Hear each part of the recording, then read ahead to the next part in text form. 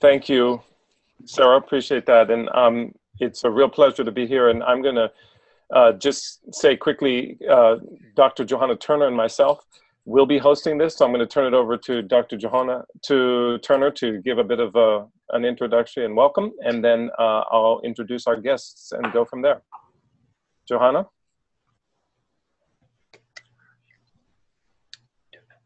At the Center for Justice and Peace Building at Eastern Mennonite University, and part of our resident center here, the Zehr Institute for Restorative Justice.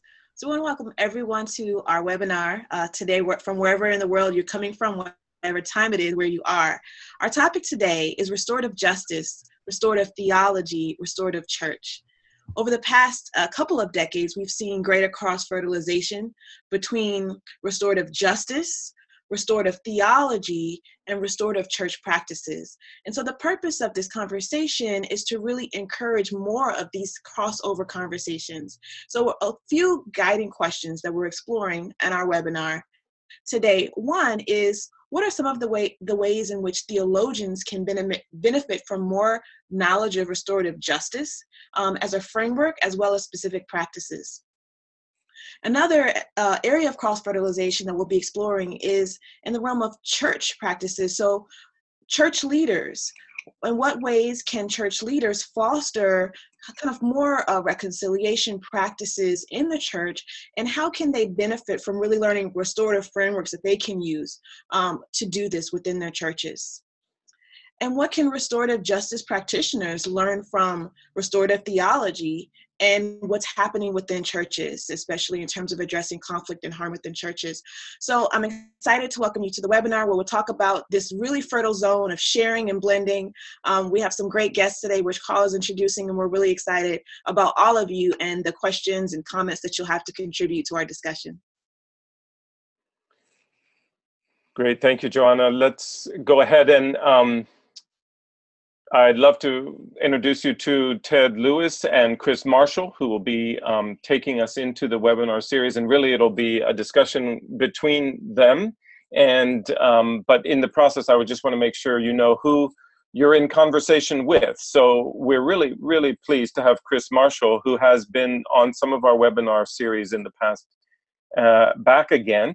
And Chris is coming all the way from New Zealand, and we appreciate him taking the time out of his busy schedule to be here. Chris is really a critical voice in the field and has been involved in the field of restorative justice for many years, has authored a number of books that are very widely read and important contributions to our work here. Chris is currently the holder of the Diana Unwin Chair in Restorative Justice at Victoria University of Wellington, New Zealand. He's the author of 6 books and more than 100 articles, books, chapters, and reference work entries, many dealing with restorative justice and restorative theology. Some of you may know some of those books: Beyond Retribution, a New Testament Vision for Justice, Crime, and Punishment. He has been a contributing author to our Little Book series, and his is on the Little Book of Biblical Justice in 2004. And most recently, The Compassionate Justice, an interdisciplinary dialogue with 2 gospel parables on crime and restorative justice from 2012. And if any of you've read some of those books, you know they're deep and insightful and have been important contributions. So we're really glad to have Chris with us. Welcome, Chris. Ted Marshall, Ted Lewis, sorry. we just moved from Chris to Ted. Ted Lewis is coming all the way from Minnesota, and Ted has been involved also with restorative justice for many, many years, decades now. He's a communications consultant for the Center for Restorative Justice and Peacemaking at the University of Minnesota. He has worked as a practitioner in the field since 1996. And when I say practitioner, program manager, trainer, teacher, writer, consultant, and supporting community-based nonprofits and government agencies in many parts of the country. Ted is also an editor and involved with publishing. And as you can see in his bio, he's an acquisitions editor for Wipf and Stock Publisher, particularly in their Restorative Justice Classics series. Ted also provides prevention-based workshops on servanthood communication and has written numerous articles on conflict fluency through the lens of biblical narrative. So two guests here that I think are well qualified and well positioned to take us into this conversation. So I'm going to turn it over to the two of them. But before I do that, just quickly, I want to advise everyone who's here, we are trying something slightly different in this particular webinar. And that is that we are also going to provide a follow-up conversation. Many times we're asked by our webinar participants to allow space for them to go deeper. So we are experimenting with that, with an extending of the conversation, we're calling it. So there will be a restorative theology follow-up discussion on November 9th, 4:30 to 6 p.m. It will be moderated by Ted and Chris.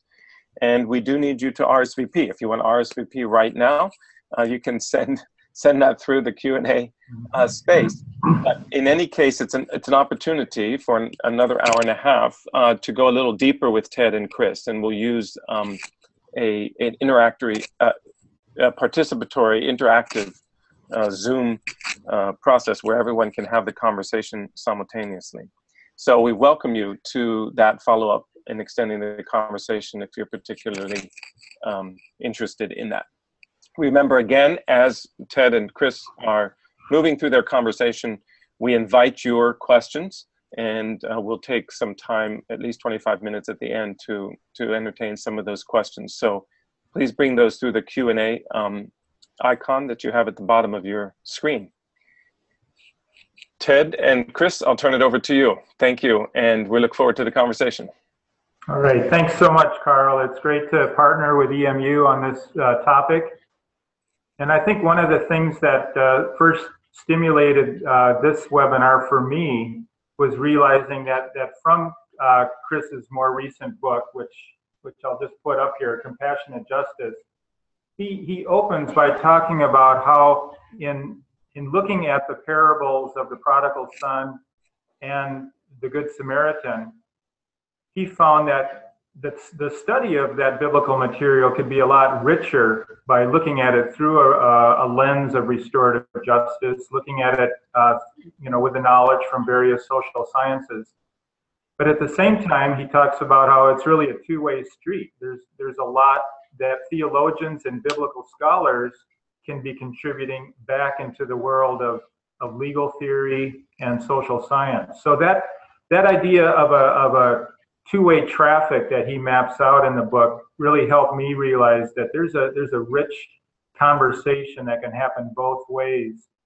And then certainly with the church practice realm, I consider that to be a third partner in this conversation.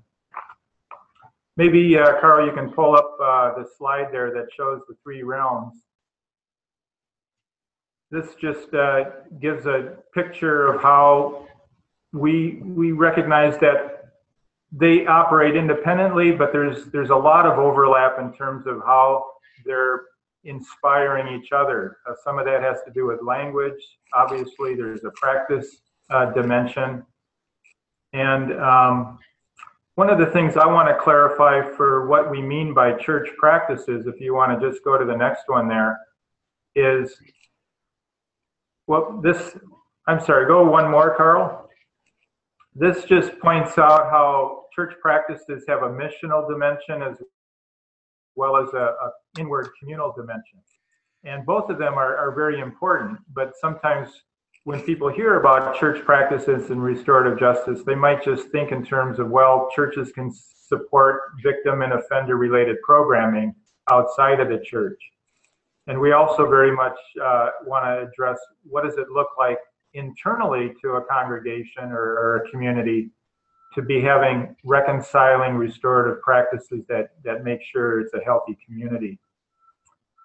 Go ahead and back up one slide there. Johonna already went over these questions as really a way to say this is what this webinar is all about. What can stakeholders in each of the three areas be gaining from each other? And we're really excited about the Zoom event on November 9th because that's designed to be an informal discussion where we can take these questions and decide in a collaborative way, where do we go next with it? Where are the spaces for that conversation? So today's webinar, we're really planning on mapping out these topics. And then in the follow-up Zoom, which we hope a lot of you can participate in, we're thinking, what does the near future really hold? Before we get into some conversation with Chris, and I'm going to be asking different questions, I just want to read a quote out of Compassionate Justice. Chris talks about how restorative justice isn't just defined as a process, it's also defined as a set of values. And I'm reading here, if it is to flourish, restorative justice must be anchored in alternative communities of value. That is, in communities of people who accord the highest importance to the values of mutual care and accountability, honesty and compassion, confession and forgiveness, and peacemaking. One such community of value ought to be the Christian church. And just to wind up here, perhaps part of the mission of restorative justice movement is to remind the Christian community of what it supposedly believes and ought to practice more consistently, to call the church's attention back to what Jesus himself expounded in his teaching and embodied in his life. And certainly, Chris goes on to develop that realm of teaching in terms of the two parables that are most known to us as a way to think about how do we engage victims, as in the story of the story of the Good Samaritan. How do we engage offenders, as we see in the story of the prodigal son? So Chris, I just want to start things off by asking you, what first led you to have an interest in this rich overlap zone between restorative justice and your biblical theological study? Right, well, good morning, Ted. It's morning here anyway. It's nice to actually have 60 people in our seminar, which is wonderful. I first started to explore the overlap after reading Changing Lenses, Howard Zehr's famous book, which I was given in 1991 when I was visiting the US. And I read it because I was interested in the chapter on covenant justice. So I'm a New Testament scholar by training. I was teaching in a theological college. I always found it important to emphasize the role of peace and the role of justice in the Christian tradition.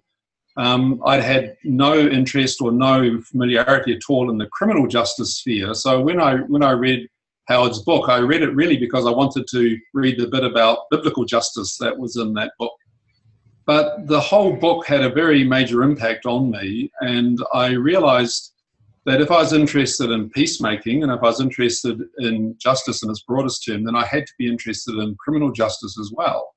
I mean, the criminal justice sphere is the most violent sphere in modern societies, which are at peace anyway.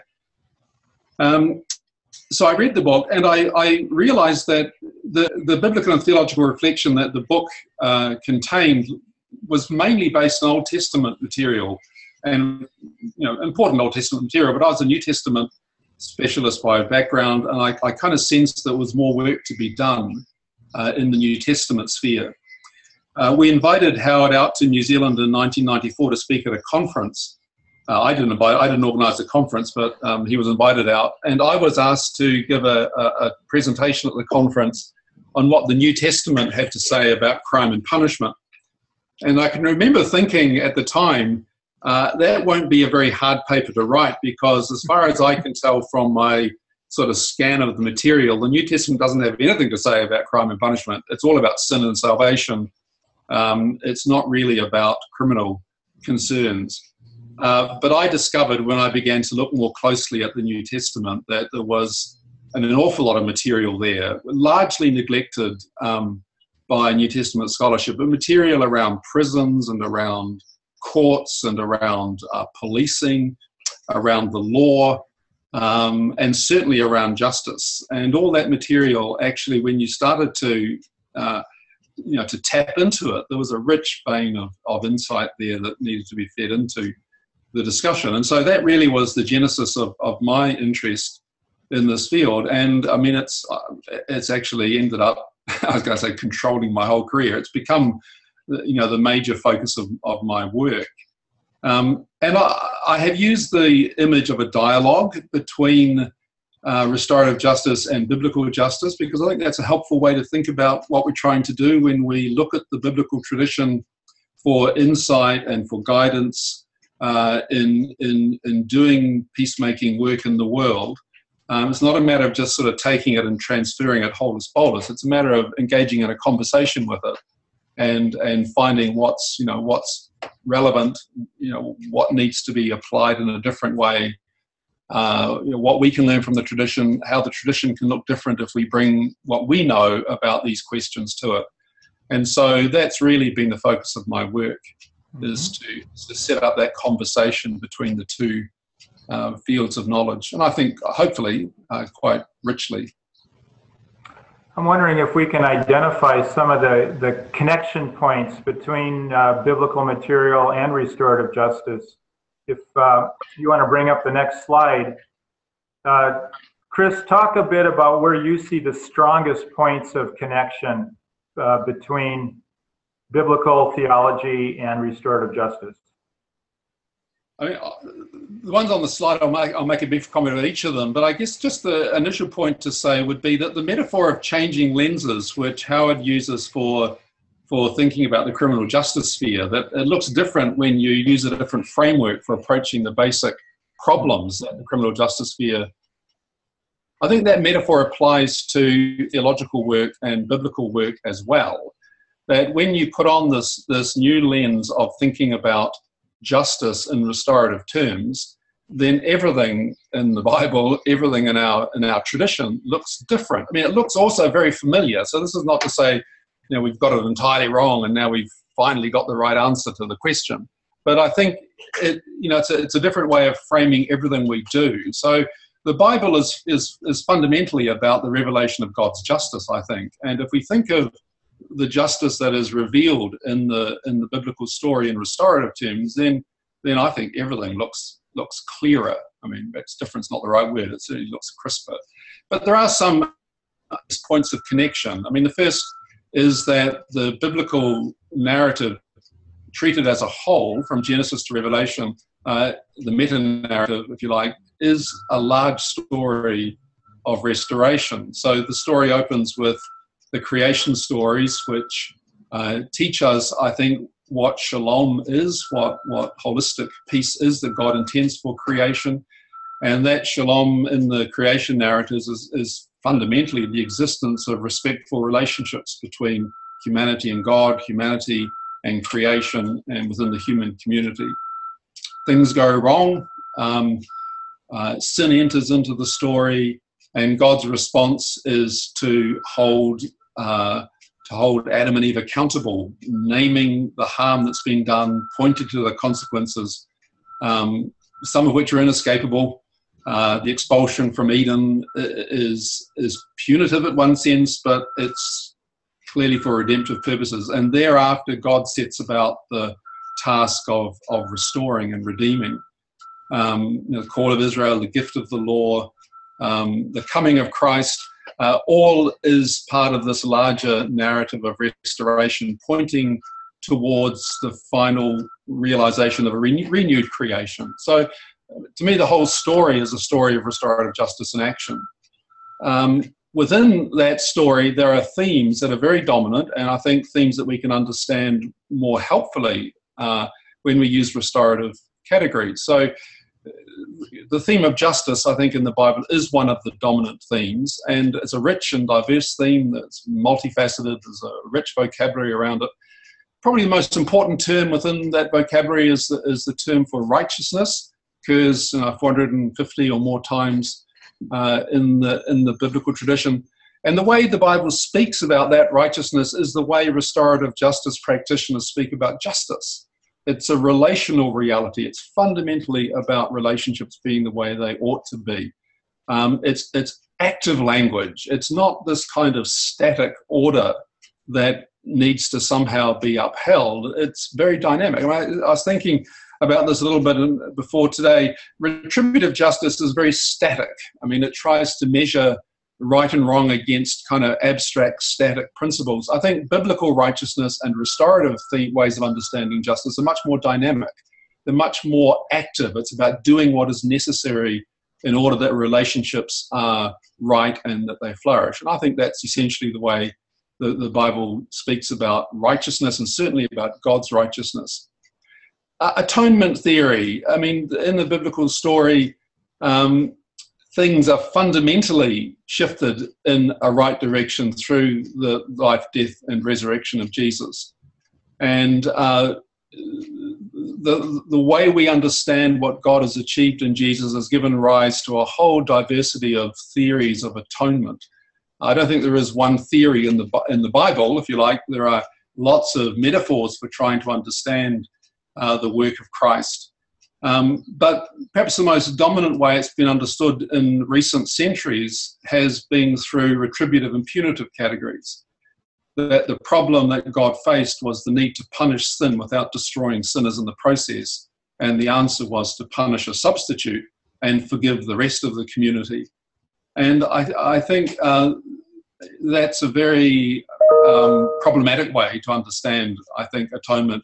I found, in fact, one of the first things that really struck me as a point of deep resonance between restorative justice and biblical theology was the degree to which restorative ways of thinking about the problem and the solution helped me to understand the atonement, helped me to understand what God was doing in Christ through his death and resurrection. I mean, the theme of repentance, forgiveness. I think repentance is the Bible's word for restorative justice. I mean, the way in which repentance is understood as a matter of contrition and confession and correction and reconciliation. I mean, that's really the restorative dynamic.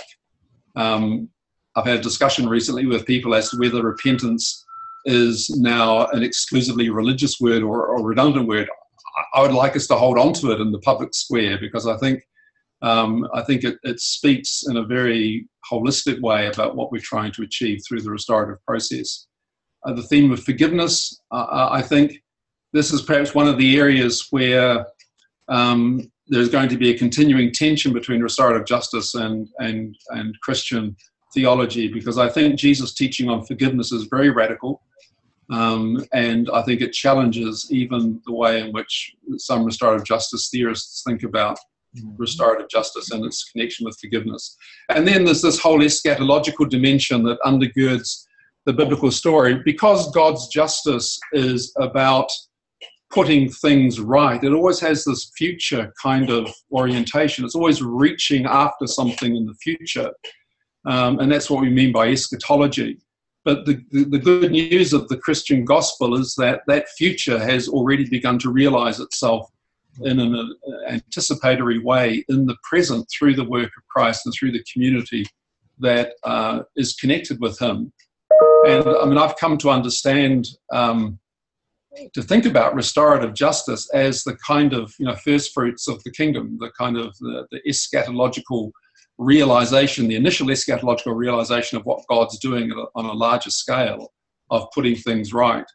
And I think the kind of already not yet tension which Christian theologians in particular are familiar with as a way of interpreting what's going on in the Bible is a really helpful way of understanding the role of restorative justice within the larger justice kind of agenda that the human community has.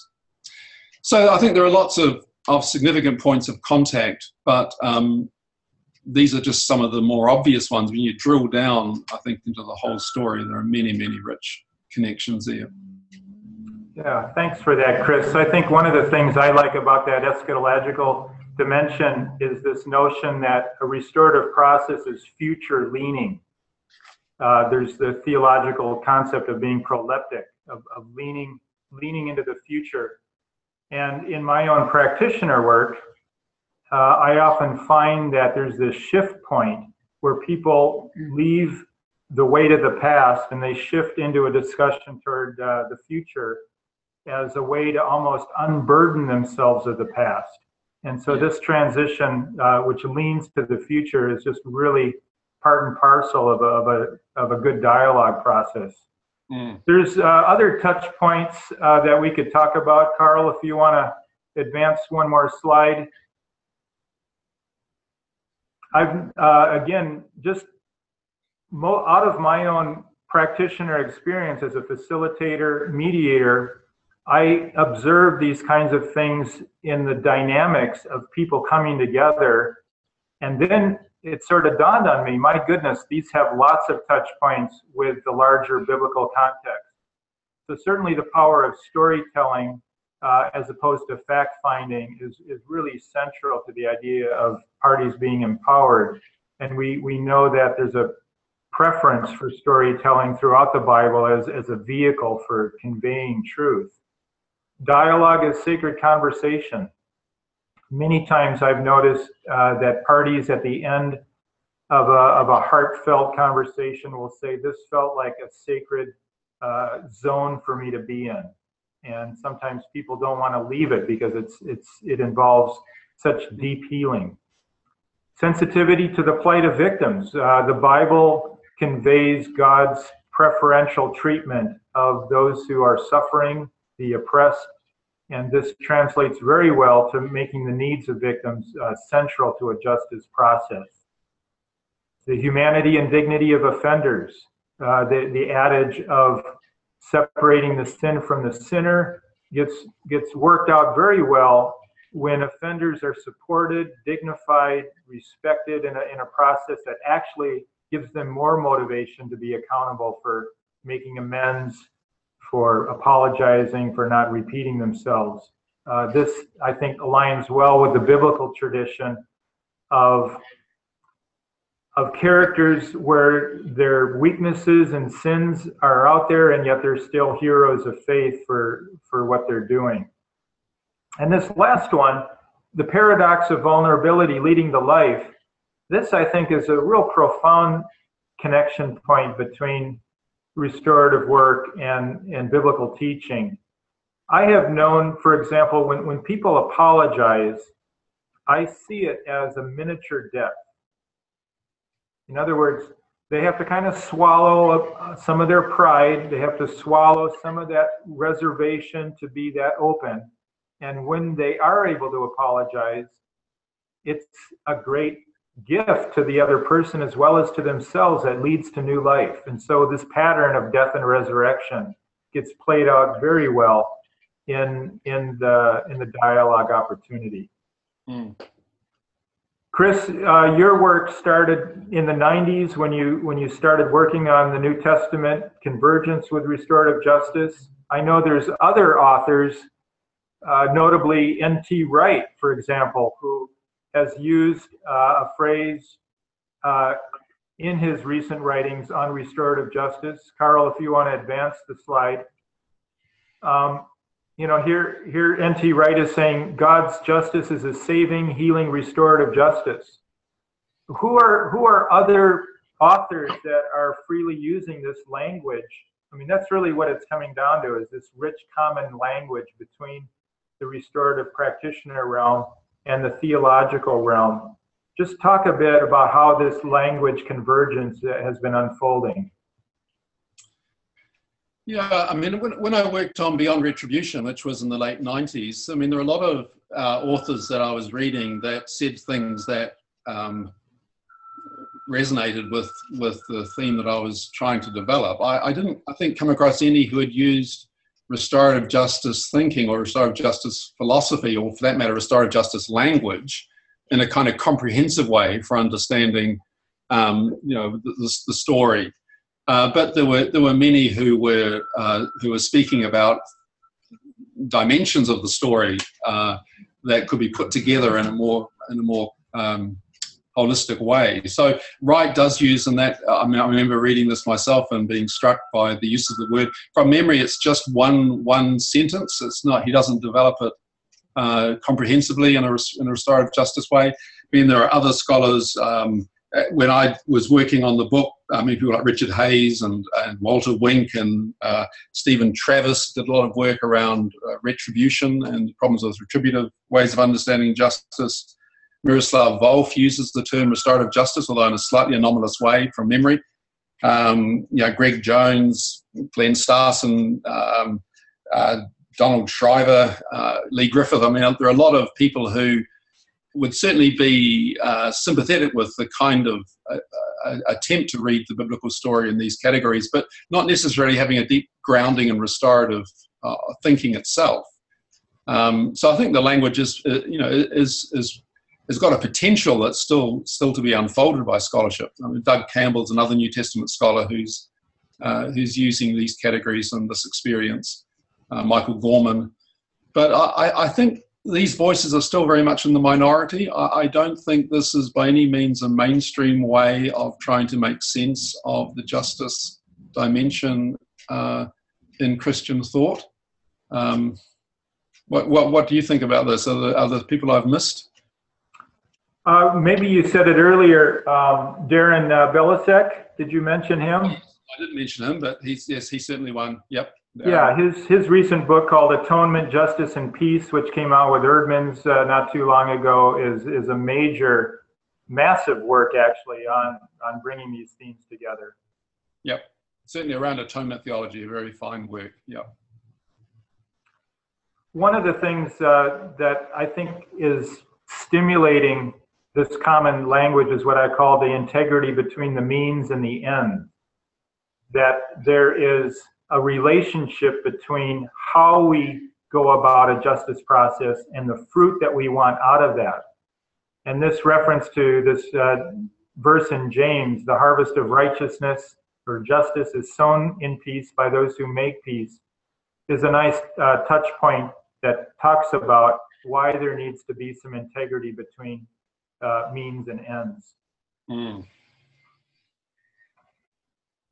Yeah, so that's a great verse, and there are a number of verses in the New Testament that say things in a really crisp way about this kind of issue. And it's certainly, I mean, the idea here of justice being joined at the hip with peace. These aren't things that stand in tension. These are things that are two sides of the same coin.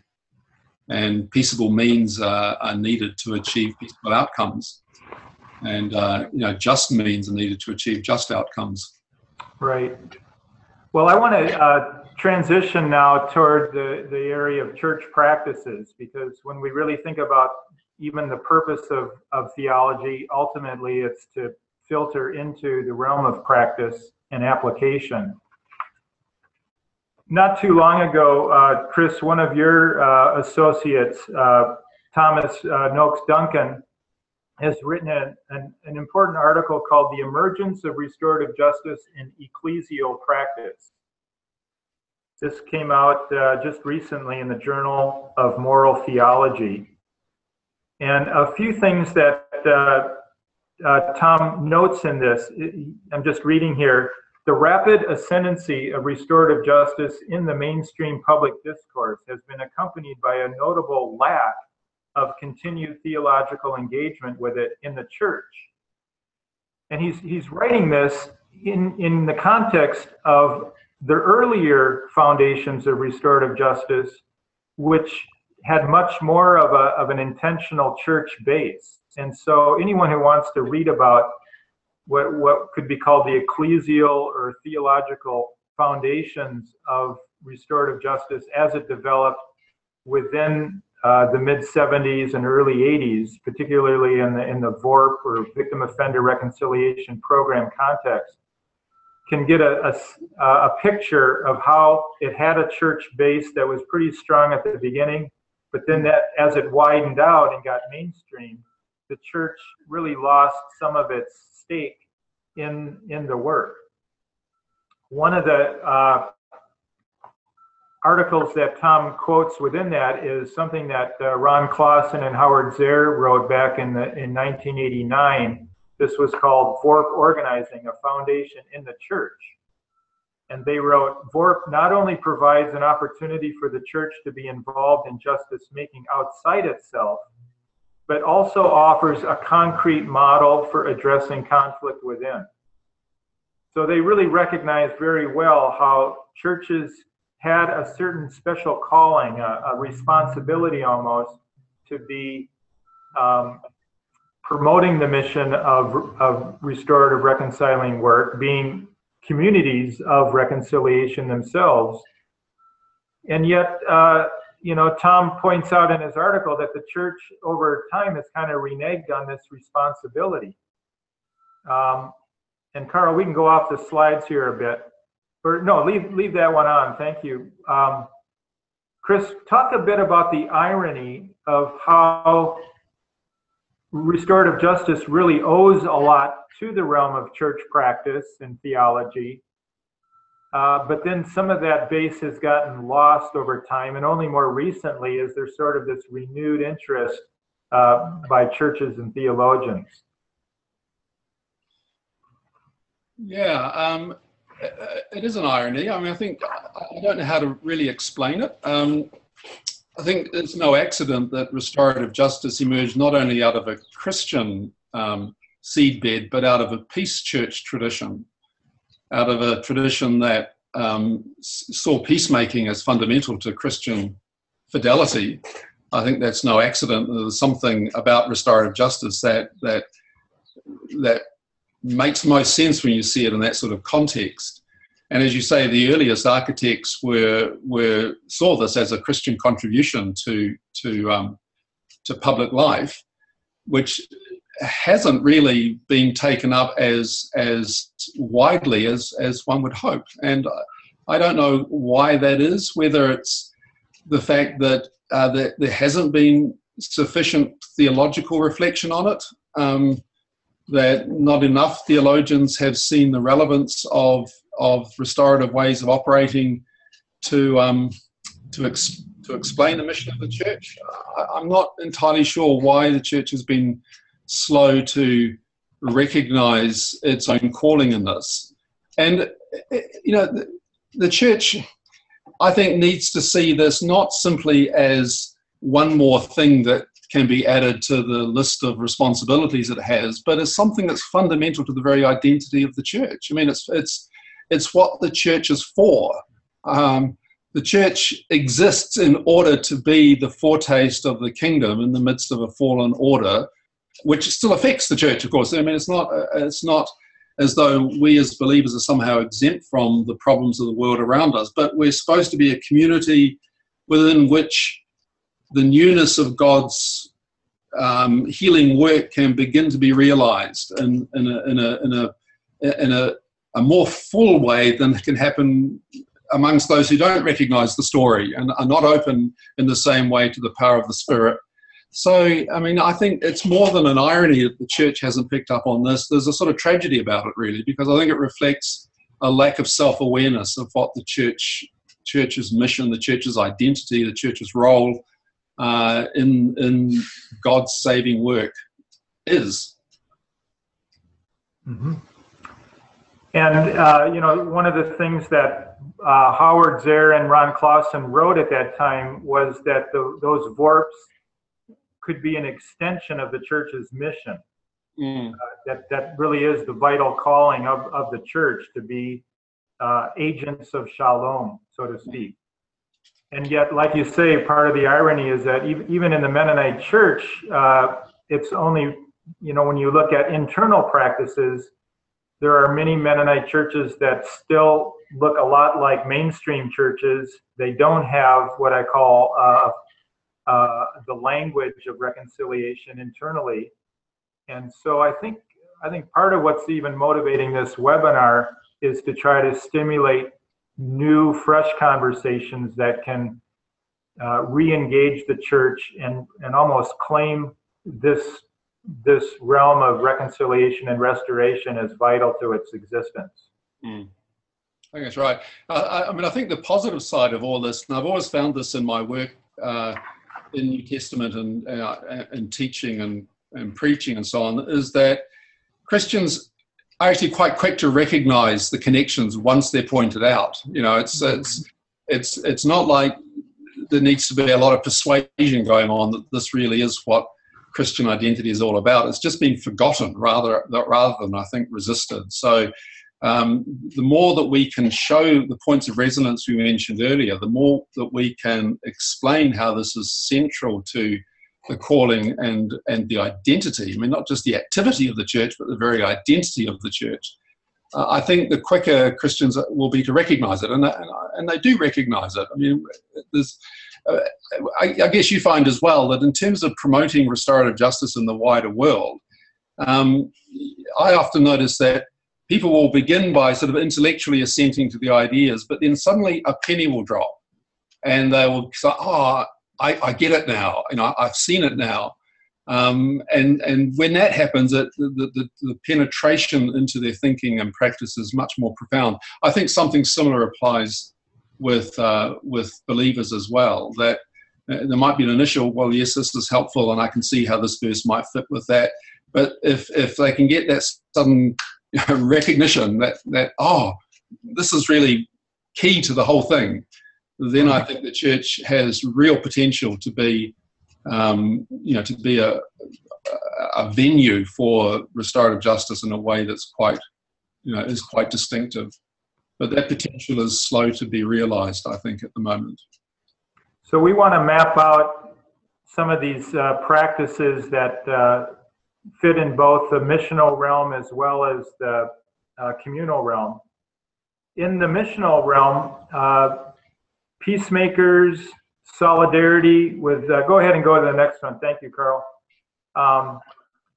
Certainly being involved in actual restorative justice programming, but there are some churches that have actual ministries to victims or offenders, maybe visiting prisoners, helping with reentry and reintegration work could be an extended ministry of the church. Doing racial and historical reconciliation work is becoming more and more a new horizon for people of faith to be engaging with other ethnic groups and people groups, indigenous groups. Chris, anything you want to add to this outward focus of practice? Well, I guess you could add anything that serves the interest of peacemaking and justice in the world. I mean, I think involvement in schools and with young people is really important. I think that the role of restorative practices in schools is arguably the most important stuff that's going on, because the potential there for young people to learn peacemaking ways of dealing with conflict and harm in a way that will affect them for the rest of their lives, I think is significant. So I think there's certainly, and I think the connections between churches and schools have a lot of potential for mutual benefit. I think involvement in political advocacy as well is important. I think social change always depends upon a convergence of top-down and bottom-up initiatives, and as well as being involved in grassroots work, which I guess is the primary calling of the church. Working at political change and policy change and legislative change is also important. And I think the church can have a role there as well. Right, lots of levels from local to larger scale. Turning now to inward or communal practices. One of the traditions within certain churches is having reconciliation encouraged before communion.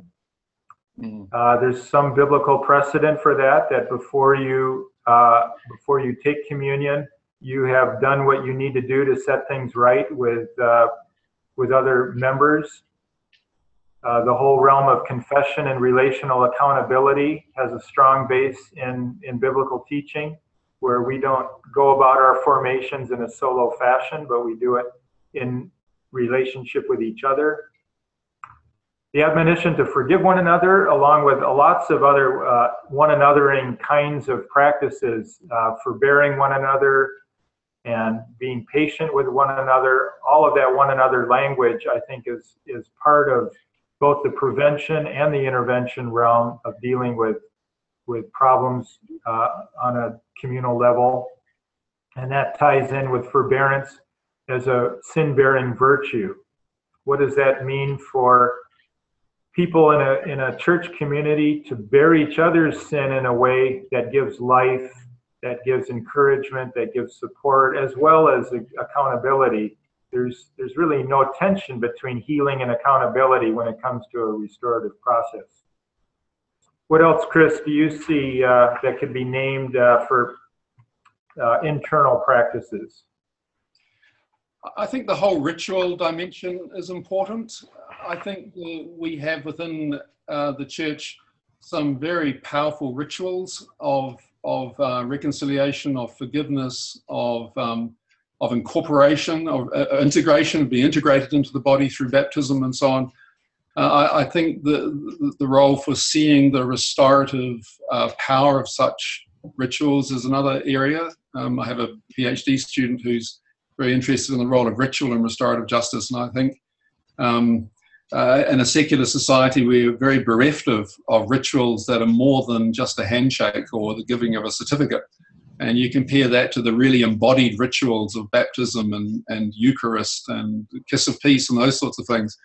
I think if we could see the restorative power of those rituals, it would be another area. I think another one I just mentioned is around the role of leadership and decision making. I think restorative practices depend upon a kind of participatory and egalitarian way of operating as a community.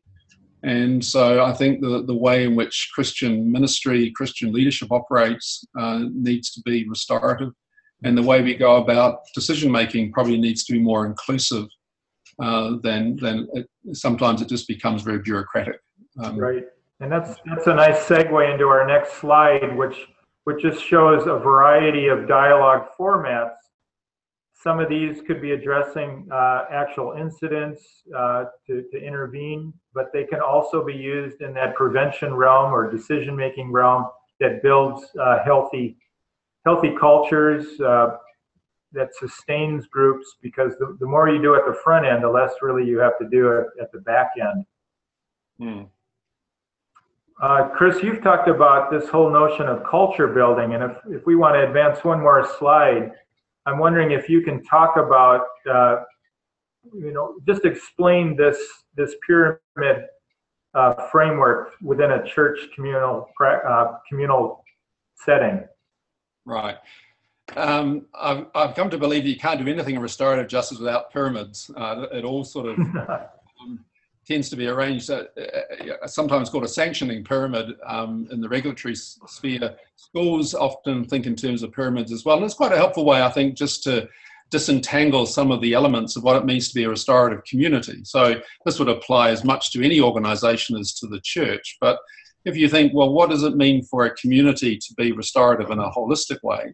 Well, the most fundamental part is the kind of culture building part that happens through the nature of the relationships we develop with each other, them being respectful and open and transparent and honest and inclusive and so on. And so fundamentally, the church needs to be a peace culture or a restorative culture in all that it does, the way it incorporates children, the way it goes about decision making and so on. Conflicts always arise in the middle of the pyramid. And when conflict arises, we need to have developed the virtues and disciplines of addressing conflict in a restorative way. And, churches don't do conflict well. I mean, whether they do it any worse than anybody else, I guess is a question, but I don't think they do it any better than anybody else. Mm-hmm. And part of it is a skill issue. I mean, there might be a kind of deep recognition that conflict ought to be addressed in a positive way, but to do that, you need skills, you need processes, you need some language, you need some ways of raising problematic issues that aren't fuel to the fire. And so I think within the church community, we probably need to do a lot more teaching around conflict management. And by conflict there, I mean where both sides have contributed to the broken relationship. But then there are episodes where there's been clear wrongdoing on the part of one party, where a disciplinary process is appropriate. And this is really hard in the modern church because modern churches are voluntary communities. And if people feel that they're going to have a hard time, they simply leave. And so the ability of the church to do discipline in a restorative way is a real issue, I think. In the earliest church, the church was such an important community of identity that to expel a person was a major disciplinary measure. And beyond retribution, I look at all those texts which speak of this expulsion and suggest that it was nearly always intended for redemptive purposes, for ultimately to reintegrate the person.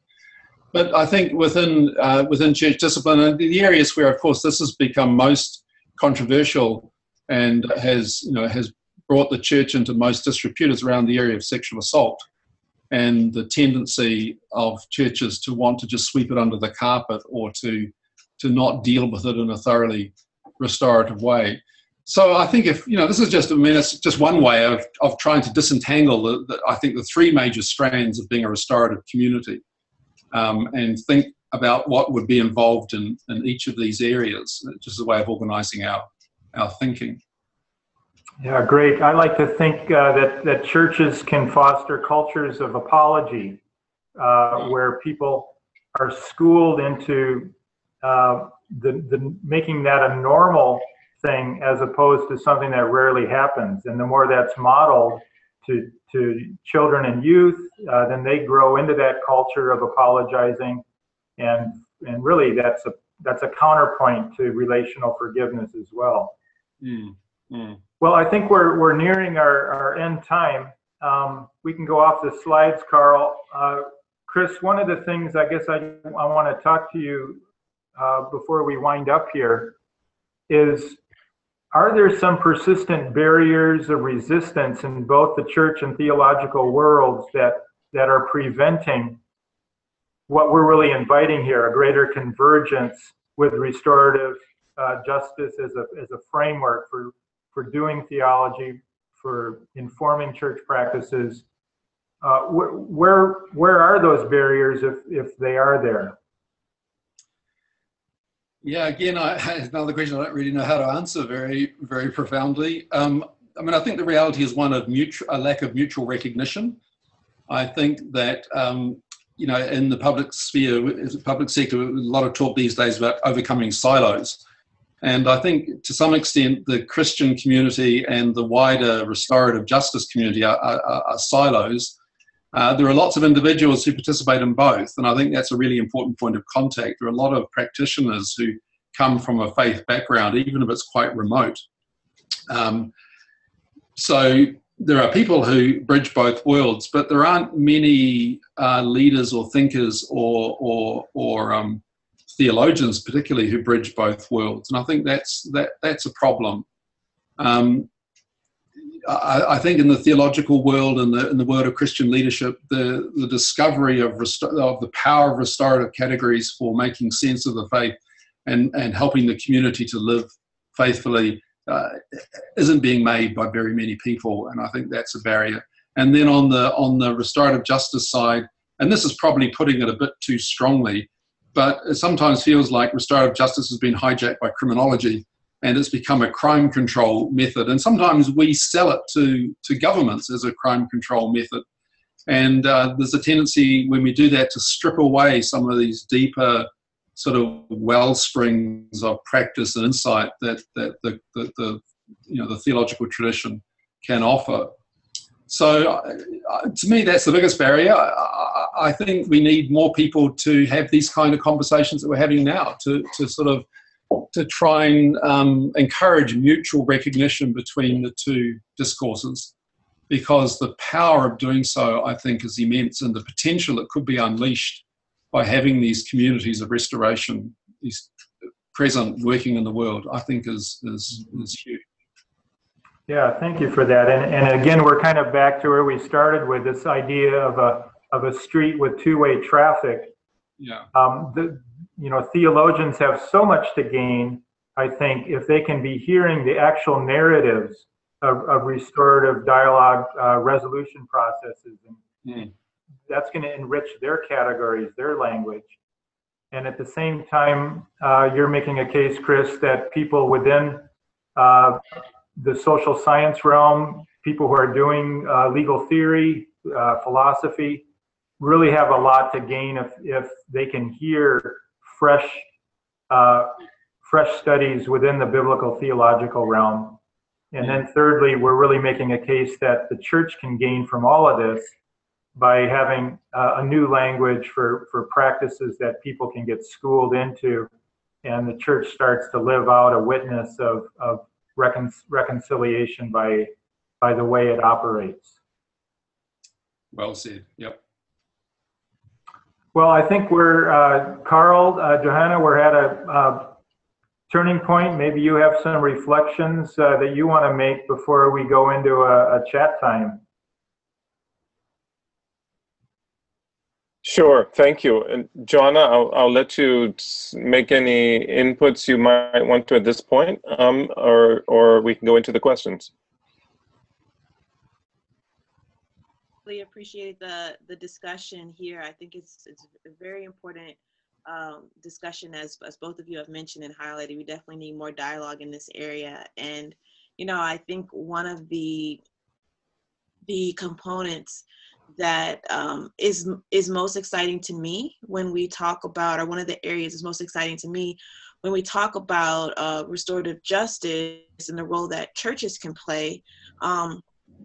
One is so many restorative justice programs, practice is either, as you kind of mentioned, just with the co-optation in the government, is either connected to governmental institutions or it's connected to nonprofit organizations.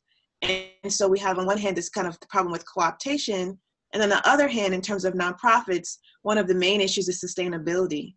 And so when we think about institutions that exist that are really have already mechanisms for sustainability and also are deeply rooted in faith and, you know, values, it's churches. So I think in terms of being able to create really sustainable ways of integrating restorative justice in communities, especially communities that are marginalized, especially communities that are economically, you know, really under-resourced. The church is really our most viable mechanism for doing that, in my perspective.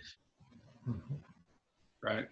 Absolutely. And I think, you know, the church, in fact, or faith-based networks really are the envy of civil society. And if we could find ways to begin to harness the sense of the church's role in society in this area, I think it would be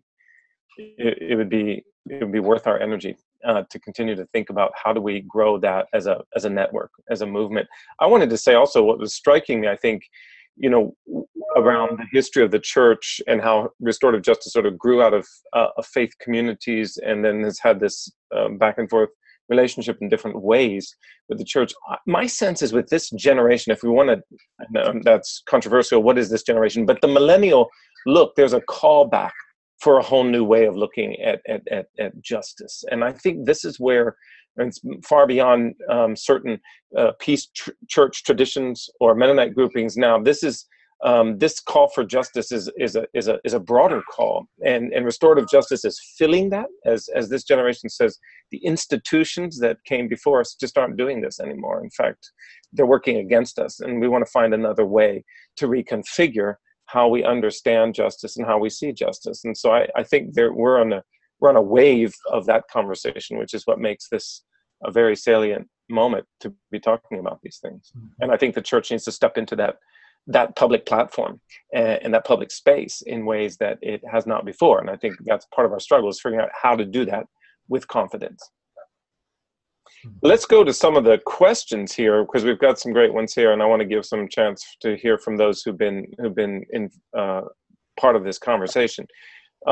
One question here: is RJ, like many church programs, essentially to be called upon after disaster or injustice has occurred, or does it contribute significantly to preventing injustice? So we're talking about prevention here, to defending the public peace from oppression by the armed, powerful, violent in the first place. So really at that key of prevention and sort of asking for us to respond to this idea that restorative justice is only reactive or responsive when a violation has occurred. And I'm happy for Chris, Ted, anyone to jump in on that. Yeah, I certainly appreciate that question. I'll say just a tiny bit and someone else can add on to it.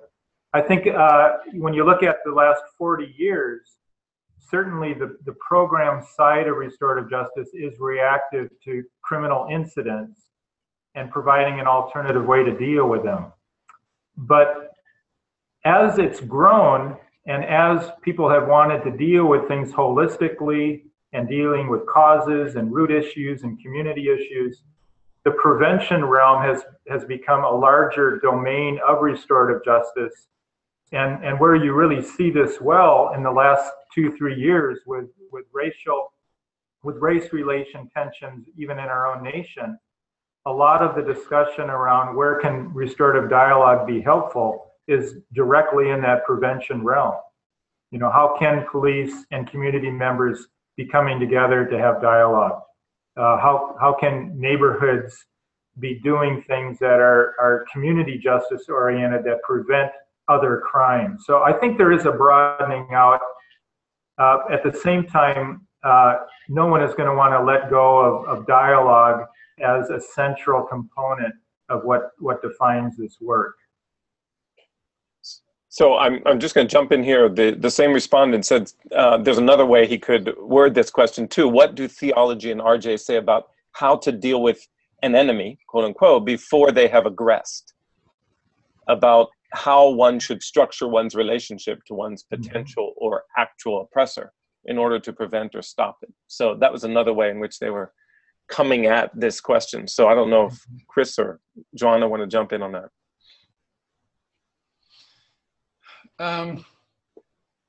Yeah, I guess there are two sides to prevention. One side is preventing harm that has occurred from reoccurring. So most crime is repeat crime. So the more that a restorative process can prevent the people who have either been victimized or have caused a crime to reoffend, then that's a significant preventive dimension.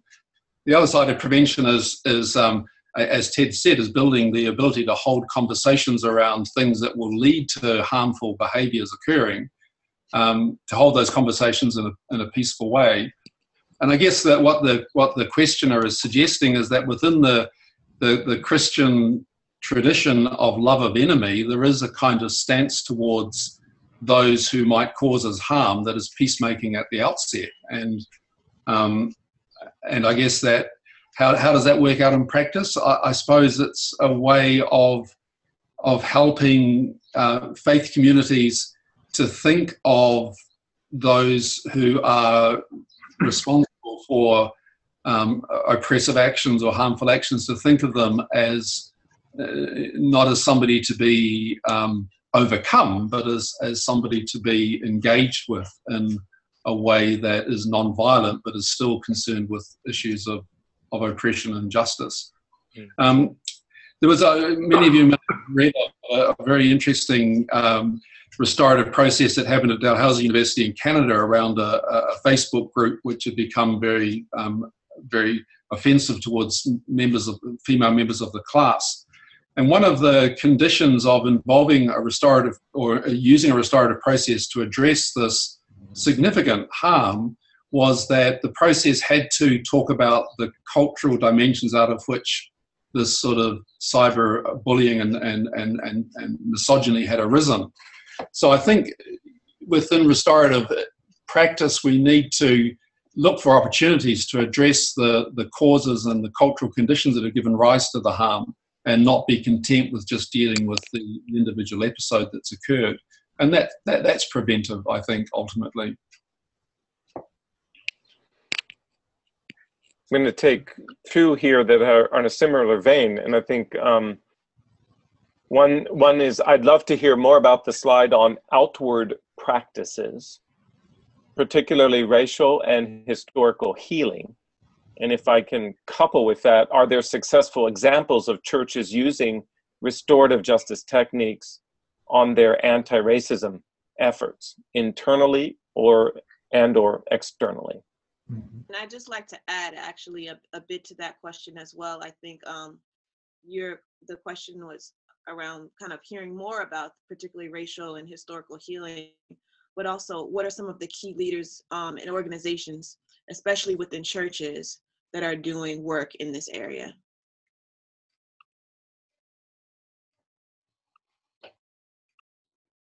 Well, one of the areas that I think is exciting in terms of dealing with Native American Indigenous historical harms has been up in Canada. Elaine Enns, who's been involved with restorative work all the way back to the 80s, has been involved with some projects where there's listening and healing opportunities that bridge Mennonite church groups, who have settler ancestry in the plains area of Canada, with Native American stakeholders. And so having those kinds of forums for healing discussion, I think is one nice example of that. In New Zealand, I mean, we've been involved in a process of trying to deal with historical harms to Indigenous people for the last 30 or so years around storytelling and restitution and settlement. And churches have done work on these issues in terms of their own story. So the Anglican Church in New Zealand, for example, has restructured itself entirely to reflect the foundational principle of the treaty on which New Zealand was founded, of partnership between Indigenous and settler communities. And I think most denominations have done that kind of work. Whether they've done it out of a clear understanding of restorative processes, I'm not sure. I think, again, a restorative way of thinking about what's going on would probably be very helpful in terms of clarifying the importance of storytelling and accountability and repair and reconciliation and so on. I think in New Zealand, in the public sphere, the language of settlement has been very strong, not so much the language of reconciliation. And I think, again, this is where churches perhaps have a vocabulary to offer that would reinforce what's going on at a public level as well. I just want to add one more thing. Part of the reason we want to have the Zoom event on November 9th is to brainstorm practical ways where obviously the discussions can happen. We can create spaces for discussion, but also how the information, such as banking examples of church-based reconciliation efforts, how can we bank that information in a place that's more accessible? And so those are the practical kinds of ideas we're hoping will be born out of our next November 9th discussion. Yeah, I mean, Ted and I have talked about the need for a book on churches as restorative communities that would spell out the kind of theory of what it means to be a restorative community we've talked about already, but would also have case studies of what different congregations and different traditions are doing in this kind of restorative way. I think that would be a really useful resource to have.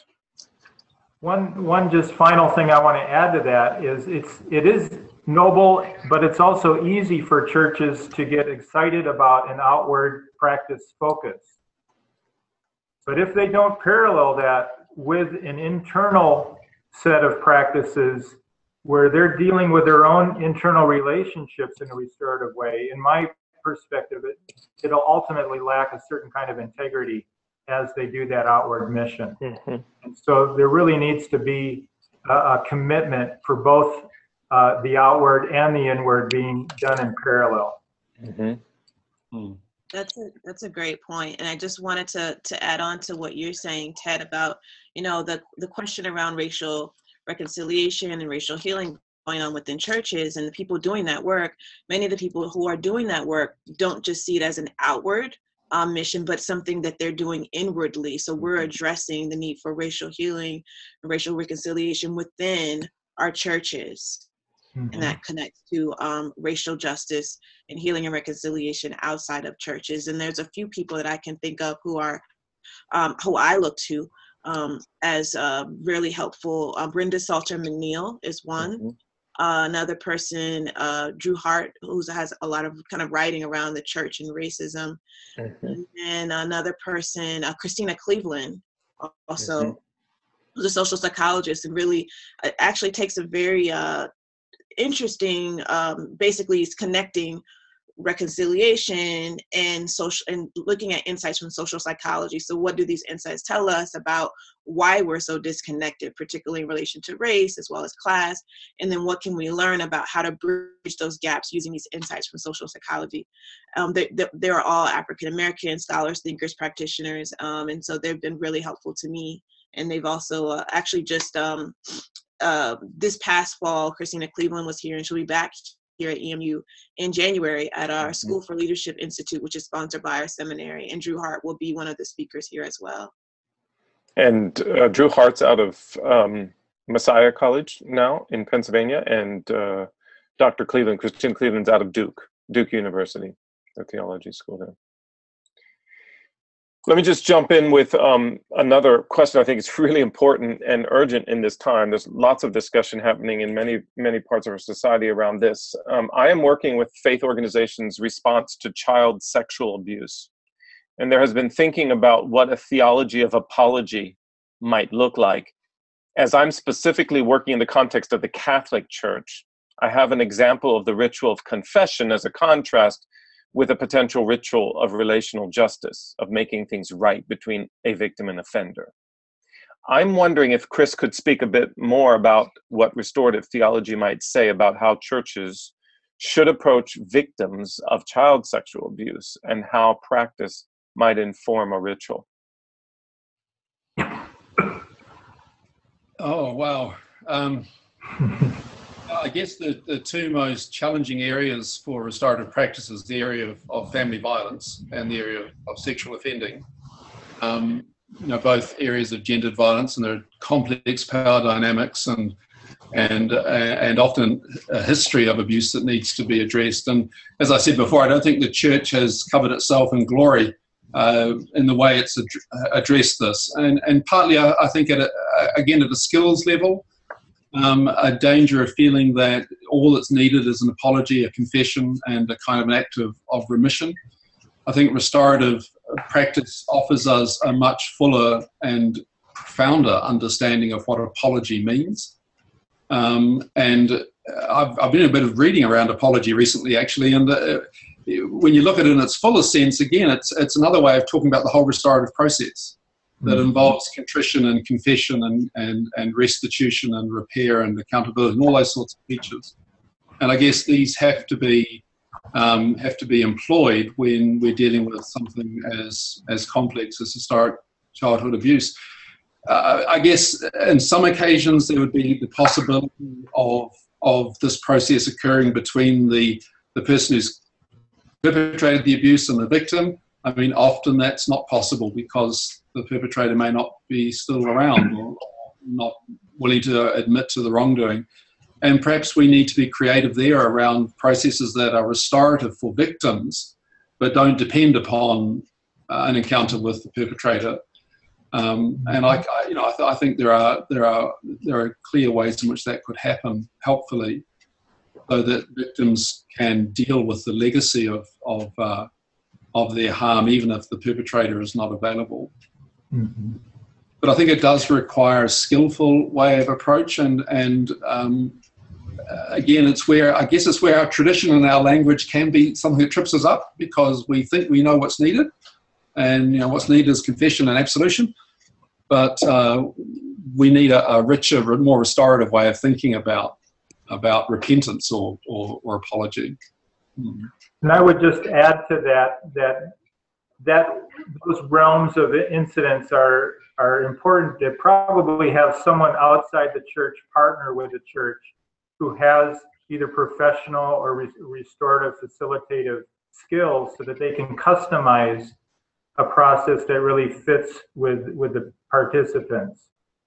And the language that I like to use is that congregations need to journey with people, whether they've been offended against or whether they are the offender. They need to find ways to journey with them. That's much more important than bringing those parties together. And in most cases, it's probably not even appropriate to bring them together. But there can be other kinds of dialogue opportunities that bring long-term accountability and long-term healing as you journey with people, discern their needs, and that I think is a really important perspective in the area of sexual offending.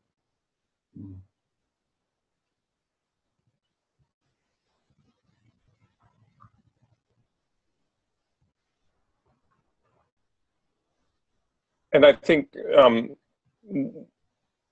me just grab a few here. Maybe another question that's just come in with agreement with what was just said. Still, a question sort of floating around: how could a theology of restorative justice help Ta-Nehisi Coates own his own body? Does our notion of justice include that the oppressed regain some control over their own fate? Well, there's the notion of empowerment in restorative justice. When you create safe zones for people to name their needs, to give voice to their story, to be active in their requests, that's an empowerment model. And I think where that fits theologically is that ultimately God, through biblical revelation, has used invitational, non-coercive styles of communicating and inviting people into zones of either formation or healing. And even the ministry of Jesus can be pretty much separated into a zone of healing people who have been victimized and helping people in formation where they need to grow and be held personally accountable to their own growth issues. And so I think there's a lot of theological richness that can be articulated better than I'm doing it right now. There's more work to be done, but that fits with this idea of empowerment through invitational means. And I wonder too how much we have developed enough of a theology about truth-telling and its place in the church and in our theological frame, and you know, what does it mean to engage in truth-telling in a very deep way and a hard way. And I think we've seen some great examples, again, back to, for instance, the Greensboro Truth and Reconciliation Commission right here in our country, in North Carolina. The first one had a civil society involvement for sure, but a lot of faith communities were also deeply engaged in that process. And I think the church, in order to become a legitimate actor in this process, is going to need to be able to also engage in that truth-telling process and acknowledge that as a stepping stone in the restorative justice process or movement. I agree with that. I don't know whether this is a relevant comment or not to what the questioner is driving at, but I found it very helpful in my thinking to think of restorative justice as making relationships right, not necessarily reconciling in the sense of recreating the relationship as a close relationship. And I think that's why I understand one of the contributions of Paul's theology of justification by faith is that it's a matter of making the relationship right again. And part of that rightness is having control over one's body, which was mentioned in the question. It's having one's autonomy, one's dignity, one's value acknowledged and respected. That's part of what a right relationship involves. It's not necessarily about the relationship being restored to a position of intimacy, which sometimes is not appropriate and sometimes is not possible. But the relationship, I think, can always be righted by the wrongs that have been done being exposed, being talked about fully, as you've said, Carl, the full truth-telling, not just the kind of punctiliar confession, but the telling of the story. And of all people, Christians ought to know the importance of storytelling because our whole faith depends upon it. The acknowledgement of the wrong, the affirmation of the needs of the victim, the sense of vindication, all that can occur even if the relationship itself is not reconciled in a kind of mutual way. I don't know whether that's helpful or not, but I think it is important because some of the resistance to restorative justice that we encounter is, especially in the family violence area, is suggesting that it depends upon the participants once again having a close, intimate relationship with each other. And I think that's not what we're about. It's about them having a right relationship with each other, a relationship based on dignity and respect and safety and acknowledgement and so on. I just want to add one book by a Japanese theologian. It's called The Pain of God. And the author name is slipping me right now, but that's a good example of talking of a theological approach to God's solidarity with those who are victimized. And if you find that book, it is translated into English. That's an example of a theological development of solidarity. Wonderful.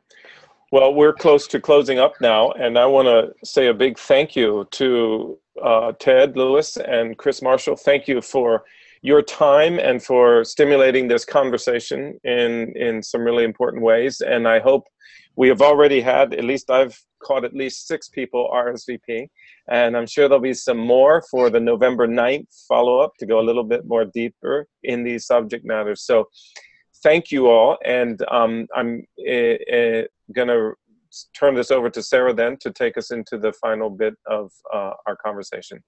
One thing before we go to Sarah that I wanted to mention, many people asked about networking. There was so many people on the webinar today who are interested in this topic, and many of you were asking, is there some way that we can share our information with one another? So we have created a Google document so that you can add your information as well as view others' information, because we're not able to share that information that you've given us. But if you'd like to, we've posted that in the chat window, as well as in the Q&A, the questions asked, so that you can go to tinyurl.com/Restorative Theology Network, just as a way that even whether you are or not participating in the webinar, if you want to share your information with others and access their information, that's one way that you can do that. All right. Thank you, Great, John. Really appreciate that. Thank you all. Yeah. Sarah? Yes. All right. So as Carl mentioned, my name is Sarah. Last name is King, and I'm a graduate student at the Center for Justice and Peace Building in Harrisonburg, Virginia. I work as a graduate assistant here for the Zehr Institute, and I have a couple of announcements to share with all of you. So we're going to get to those straight away. So just as another reminder, as mentioned previously, there will be a follow-up conversation from this webinar this evening. It will be held on November 9th at 4:30 Eastern Standard Time. I'm sorry, the conversation will be conducted online via Zoom, so the same platform we're using right now, and it will be limited to 25 participants. Hosted by Chris Marshall and Ted Lewis, and please, I have received 6 RSVPs from people who are watching right now. I do encourage you though to just RSVP directly to Ted. That would be very helpful by October 19th to register. In terms of the rest of our webinar series, we have 2 more coming up. The next is on November 2nd, and looking at the failings of the criminal justice system and a victim's efforts to heal. Johonna will be hosting that event. And then the one following, which will be the last one for our fall series, is about restorative justice and the practice of law on December 6th, hosted by Howard Zehr. And then I know summer seems far away, but it's not too early to sign up for the Center for Justice and Peace Building's Summer Peace Building Institute for next summer 2017. SPI is a 4-week intensive during May and June, offering 20 different courses. If you're interested in taking an intensive course on restorative justice, there are a few options here on the screen. And then there are also, I think there are over 20 classes that are offered during SPI. So feel free to go online and look up those and see what the options are, and to register if you are so moved. For announcements for STAR, STAR is Strategies for Trauma Awareness and Resilience. It is a research-based training program that brings together theory and practice from neurobiology, conflict transformation, human security, spirituality, and restorative justice to address the needs of trauma-impacted individuals and communities. This program is great for individuals and organizations whose work brings them into contact with populations dealing with current or historic trauma. There are several opportunities to receive STAR training within the U.S. Most of them are at EMU, but there's also an opportunity at Hamline University coming up next weekend. in Minneapolis, and then one in Pennsylvania, and I think that's it. And then we also have a new option, STAR, for pre-K through 12 educators, which I believe Kathy Evans was on the webinar this evening as someone who is watching, and I think she'll be involved with that. So next we have the Graduate Certificate in Restorative Justice. And this certificate is for 18 credit hours with equal focus given to conflict analysis and practice, restorative justice studies, and electives, which could focus on any number of things, psychosocial trauma, monitoring, evaluation, whatever you might like. This certificate can be completed through a number of courses offered through the annual Summer Peacebuilding Institute, or through a combination of one semester on campus and one summer term. If you're interested in restorative justice and education, there is a master's program here. I'm sorry, let me find my notes again. Okay, so a master's in education with a restorative justice and education concentration, or there's also a 15-hour graduate certificate in restorative justice and education. So you have a few different options there if you're working in school settings and would like to do restorative justice there. And then we have our master's in conflict transformation, and we also have a brand new master's in restorative justice, which is very exciting. And more information can be found on this slide, and then also going to the EMU webpage. I think we now have the restorative justice MA section all filled out for people who are interested in that. And last but not least, the Zehr Institute website is up and going and beautiful, and we do publish all of the webinars. They will be uploaded to YouTube, but then we also have a section where previous webinars are uploaded so that you can watch. It's just directly linked to YouTube, so you can find any past videos that you would like to watch and then get notified for events that are coming up. So that concludes my announcements, and here are Carl and Johonna again with any closing comments that they might have. Thank you. I just want to thank everyone for coming out for this conversation. It's been a real pleasure to see the numbers, and so thank you for participating so actively in this conversation. And I do hope many of you will join for the November 9th event. Agreed. Thank you all once again. Thank you to our special guests, and stay posted for more offerings that we'll have at the intersections of these topics. This conversation that we're having now and the conversation that Ted Lewis and Christopher Marshall are offering will not be the last time we explore this topic. So definitely just stay tuned for more discussion, more opportunities to engage. Thank you, everyone. Have a good evening.